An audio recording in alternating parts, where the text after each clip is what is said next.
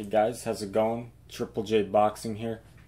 So, this is a little clip of Pacquiao doing the mitts with his son here.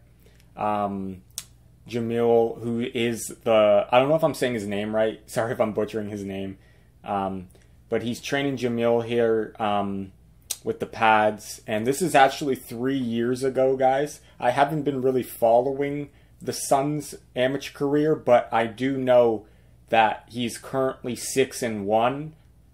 He's only lost once, and I think his last match was maybe, I think it's been a while since his last match in February, but you can see though, like, I wanted to show you guys this video because, like, I find it, like, for those of you guys who haven't seen it, or like, it's just, I find it so cool how his style is, like, so similar to his dad's here. Like, you can tell he's mimicking his dad's style. Sure, he's not a southpaw. He's a right-hander, but just watch when he does the straight right, kind of looks like the straight left when Manny throws it. And if you look at, just look at the combinations he does here, guys. He's working on the power. Yeah, like, look at that combination he does there. He does the right hand, the hook, and then the left back.